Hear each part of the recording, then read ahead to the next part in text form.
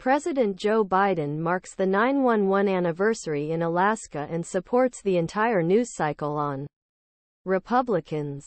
From his trip India and Vietnam, Biden, who went Washington, will attend a ceremony at a military base in Alaska, Anchorage on Monday and is expected make explanations more than 1,000 service members. Deputy Vice President Kamala Harris. New York, September 11. September 11, he attended the commemoration ceremony in Memorial Plaza.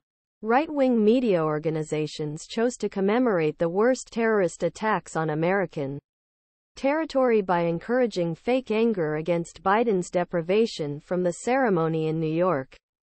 On Monday morning, Fox Friends published a map showing how far away Elmendorf-Richardson's 9/11 accident areas in Alaska, emphasizing the railings against OP-EDS's absence and Biden from peopleHe invited the comments that scolded. He lost his loved ones.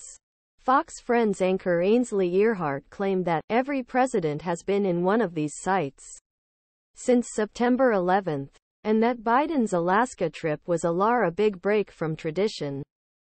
Biden will be the first president to commemorate 9/11 attacks from the West Coast.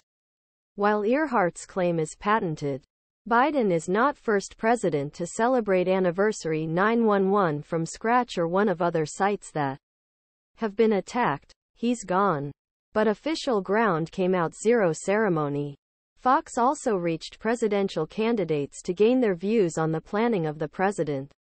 Republican candidate Nikki Haley said Biden believed he should participate in the ceremonies in New York. Pence said Biden was exactly what did.